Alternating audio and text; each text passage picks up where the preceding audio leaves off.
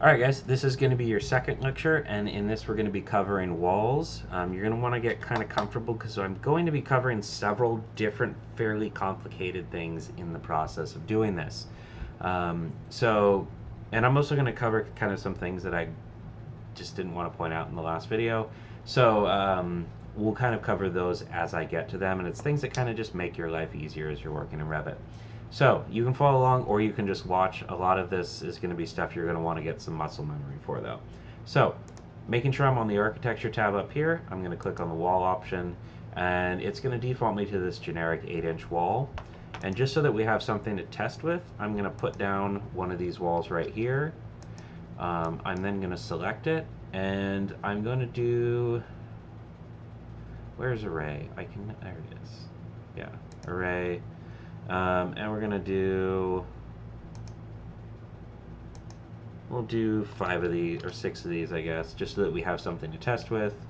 And then we'll ungroup them. Okay, so I've got a couple walls there, and then just to make it easier to see what's also going on here, well, first let's change this to fine down here, so the settings, and then I'm gonna do shaded, just so we can see some of that difference right there. Next, I'm gonna go to view, and I'm going to click on 3D section, and this is going to open up another window. So we've got these 2 tabs open here. If you go to tile views here, it's going to make it a lot easier to, of course, it didn't do it the way I wanted though. There we go. Okay. So now I have these series of walls right here, and then we can also see visually what's going on over here. These I'm going to change to consistent colors and also to fine, so that we can see what's going on with the actual changes that I'm making here.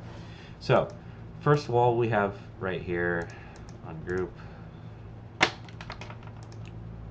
Okay. So, first wall I have right here, you can see it's a generic 8-inch wall. I'm going to leave that first wall alone, and we're going to go to this second one. So, if I very first step, I'm going to change this to 6-inch generic. Okay.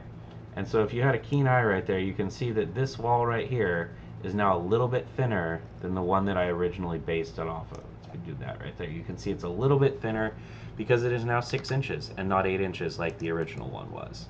All right. So as you select walls and then change them in this menu, you can actually change what wall that you're using or what wall's there. I know that a lot of students will go through and like kind of use just a generic wall to rough out a structure. Oops. Like this sort of. Do that though, and then once they're done, they'll come back and they'll change each of these wall types to whatever specific one that they need, kind of in this pattern, right? So you can do that quickly and easily. I'm not a huge fan of that because sometimes you end up with weird alignment issues, but to each their own. I won't stop you guys if you want to do it. So there's our generic 6-inch wall. None of these ungroup? None of them. Okay. So when you guys are building walls for this class, I only want you, if I have not reminded you in class yet, I only want you guys to be building wood stud walls. If you don't know what that is, that's sort of the generic type of construction that you're going to see here in California. It's where we use 6-inch nominal exterior studs and 4-inch nominal interior studs to build most of the house with a couple exceptions. And so as you're doing that, what I want you guys to do is get very used to actually modifying these. And part of the reason I want you guys to do this is because when you're going through and building things, the default ones in Revit are going to have metal studs here. I don't want you guys using metals, or I want you guys doing the wood studs, because I know that every single time I go in and see a wood stud here, it means you've gone in and modified that wall yourself, which is what I want to see so that I know that you're using the tool and getting used to it. So what we're going to do first is we're going to create an interior wall, and then we're going to create an exterior wall. And I'm going to go through all the steps of those processes with you, show you some things to watch out for as you're doing it, and kind of cover the entire wall building process. Now, why am I covering just walls in such detail, you might ask? It's because ceilings and floors work basically identically, and then a lot of the color and material stuff we're going to be doing also applies to windows and doors as well. So everything I'm going to cover in this one lecture is going to apply to almost everything you're going to be doing as far as constructing a building for the next 3 weeks or so. Let me 4 weeks actually, yeah. So let's get started. So I'm going to click on this wall right here. Again, it's just the generic 8-inch. That doesn't matter. You can start with anything you want. It just depends on how much you want to fix as you're going. So what I'm going to do is, now that I'm in here, I'm going to click duplicate. This creates a new wall type that I can use as a reference. Whenever you're going in here, you have to create specific wall types. And I'll get into kind of the pitfalls of certain things when you're doing materials later. But for now, we're just going to call this interior wall 1 so that we know what's going on here. Okay? So I'm on interior wall 1, and then I'm going to go to this very first button here that I pointed out earlier that says edit, and it brings me into this. And so we've got a couple different things going on here. You can see that you may not have this preview option open too. Yours probably looks like this. I like having the preview option open because it kind of just shows you, or it helps me check that I'm doing things right too. Then there's a couple different things that are fairly subtle but important about this menu right here. First, on the top, the exterior side. So as things move upwards, as you add more layers above this core boundary, that becomes the exterior. As you add stuff to the bottom, it's the interior from the core boundary, okay? That's important because when you guys are building walls, I'll show you guys later. The actual wall face does matter in Revit. So make sure that you're building especially when you're building your exterior walls, that you build them with the exterior side on the exterior side and the interior side on the interior side. When you get to painting or having multiple different colors on your walls throughout a single structure, you'll have to remember which side is exterior and which side is interior and plan ahead for that. So, in order to build this generic interior wall that we're working with, I'm going to start with this. Right here we have structure for the function. So this is structural as far as Revit is concerned. We're not going to get into structure. We're just an interior architecture class. But the rest of these do matter. So for the material, I'm going to click on that, and it's kind of hard to see. If you don't have it clicked, you don't see it, but if you just click here, there's a little hidden like double or 3-dot box right here. So if you click on it, it opens this menu, and from here I can type, what do they call them? It's not stud, it's joist. So we're just going to reuse the joist layer. And this is an interior wall, so we're going to use this one right here that doesn't have the bad insulation. So I'm going to click OK, and then we're going to set the thickness to 3.5 inches. Why 3.5 inches? Because we are 3.5 inches. Okay. We're using 4-inch nominal studs. 4-inch nominal studs here in the US are 3.5 inches thick because, and I looked this up last year because someone asked, they start at 4 inches, and when they dry, they shrink down to 3.5. And they're approximately 3.5, but they're usually pretty close to 3.5, give or take like a 32nd of an inch for the most part. So that's why we say we're using 3.5 inch, or when we say we're using 4-inch studs, we're talking about 4-inch nominal that are 3.5. So we're going to set that value to be accurate. So now that we have this layer, and again, make sure if it's structural, make sure it's checked in here. Don't worry about variable, we'll discuss that later in the semester. So we're going to hit insert right here, and it's going to insert another layer here. You cannot drag these up or around. You have to use the up and down buttons here.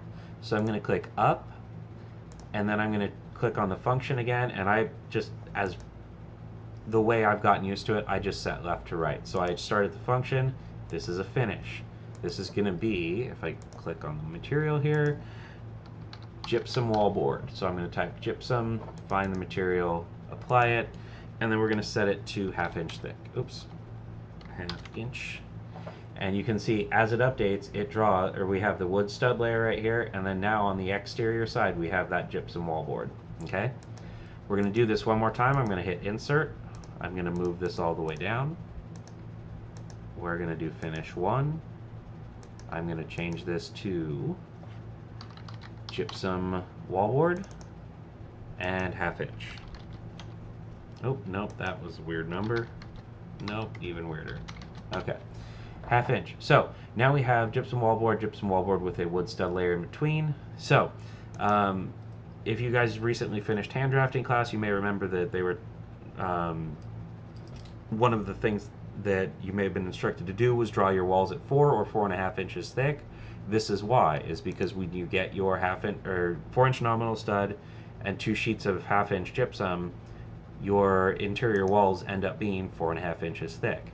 Okay, so I'm going to hit apply, and if I apply it to this material, you can see now that we have the high detail here. If I change this to coarse, you can't see it, but if I have this on fine, you can see physically that's that same representation that we got when we were in the editing menu here with this right here.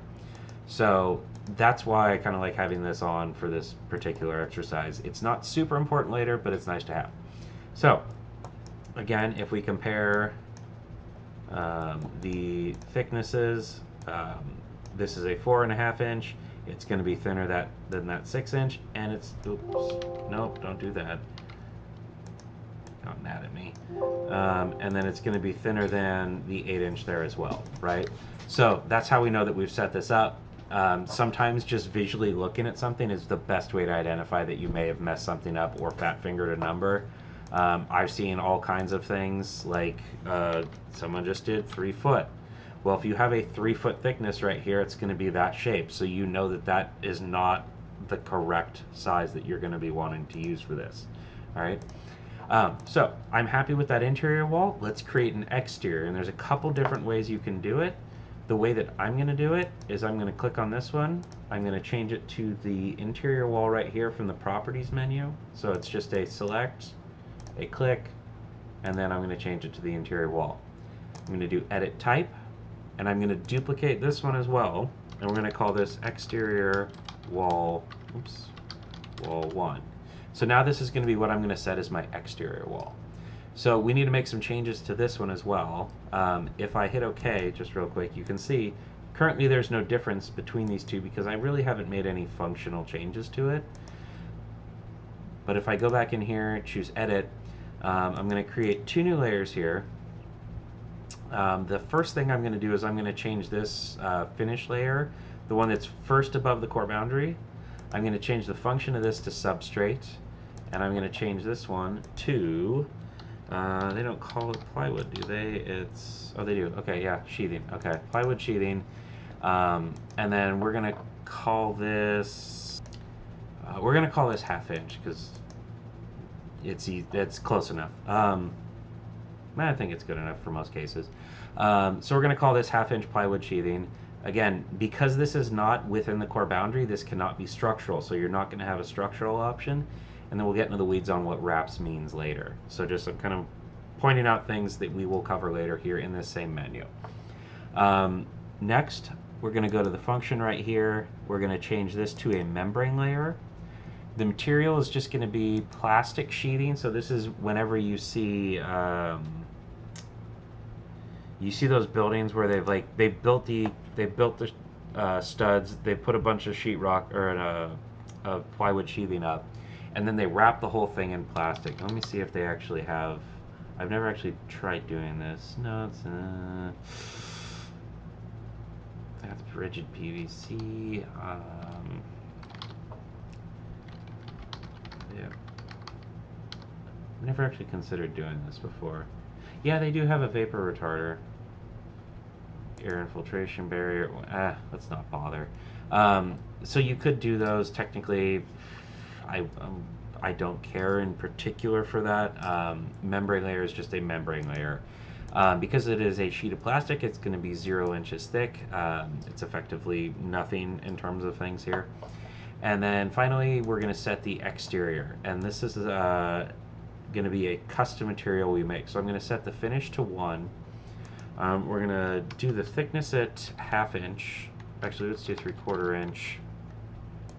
And then I'm going to go into the material layer, and if we search for siding, we're not going to see any siding here. But Revit should have an entire material library for you guys to access. So what I'm going to do is I'm going to click on this little ball right here. It's create and duplicate material. I want to create a new one because I don't have anything selected. I'm going to right click on default new material right here. I'm going to rename it to exterior siding 1. Um, I'll get into very shortly why you want to be very careful about what you name things. And then we're going to click on this right here, which opens and closes the asset browser. And you can see it's got a whole bunch of different materials here. You may not have the same view. I think it defaults to list view or something. Yeah. I kind of like thumbnail view just to see what it looks like better because those thumbnails otherwise are kind of small. And then I'm going to type siding, and it's going to bring up, let's see, that's it? I would think there'd be more. Wood siding, shingle.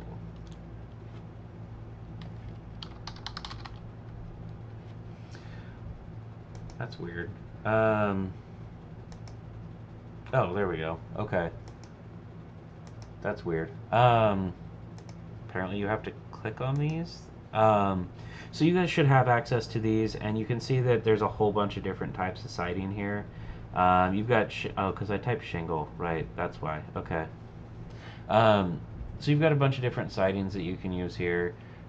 You can choose kind of any of these. Let's do like 6-inch clapboard for fun. So I'm going to click on this little arrow right here, and what you're going to see when I click on that is that this material right here is going to change. So click on it. This inherits those properties of that material, and then let's see if we can get this bigger. So you can see this is kind of like generic wood siding that you'd see kind of in a lot of places these days. And I'm going to leave that as exterior siding 1, apply. It should update this eventually. There we go. And you can change the scene if you want. I'm usually fairly happy with what's going on there. You can do generic object. You can do drape fabric, which isn't really going to apply to this. So kind of choosing the right scene is going to kind of help you choose what you're working with. So because we're doing walls, this is probably a more appropriate one to use. So I'm going to leave that there. I'm going to hit OK. And you can see that this is now updated. It's a little darker if you saw that little flash right there. And then I'm going to hit OK. And then I'm going to hit apply.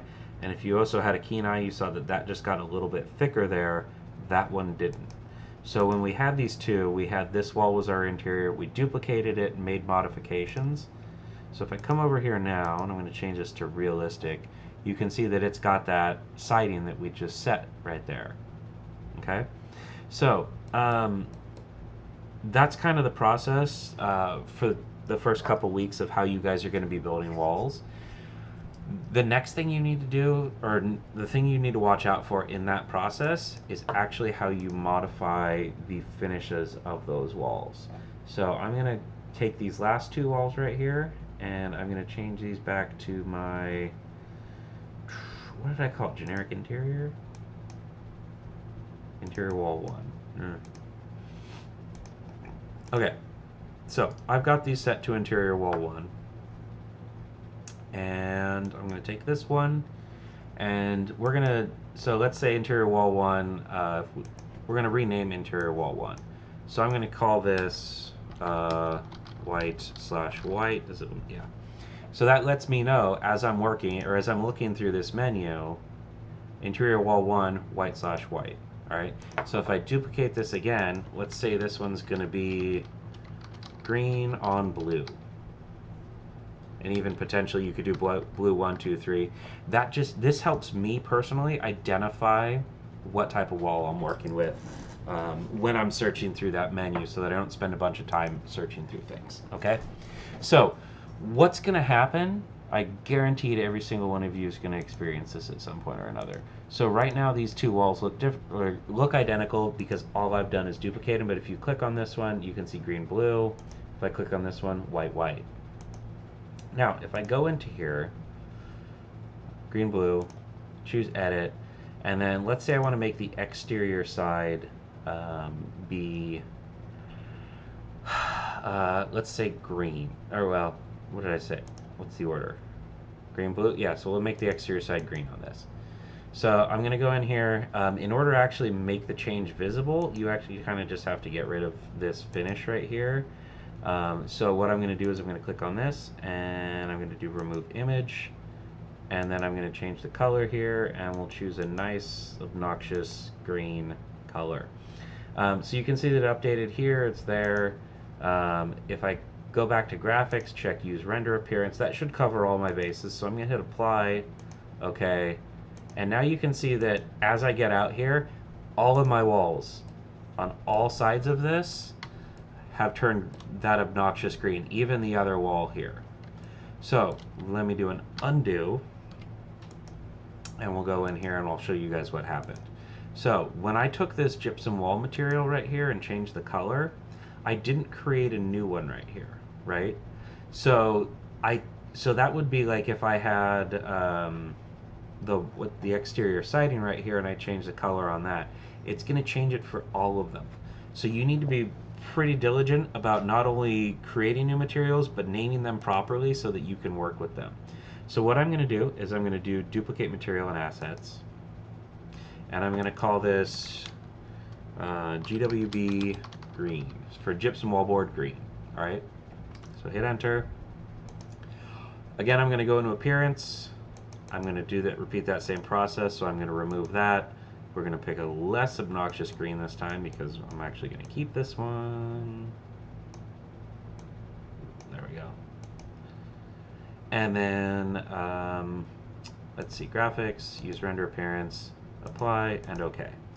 So it's changed a little bit there. We have GW green here. If I hit OK and apply, you can see that now just that one is green and none of the others have changed.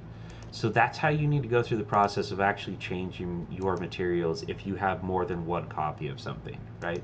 So if I want to go into this one and change that, I can go to the GW green here, duplicate material and assets, and then this is going to be my blue. So then making sure I'm on blue, change the appearance, and then I'm going to change this to that blue right there.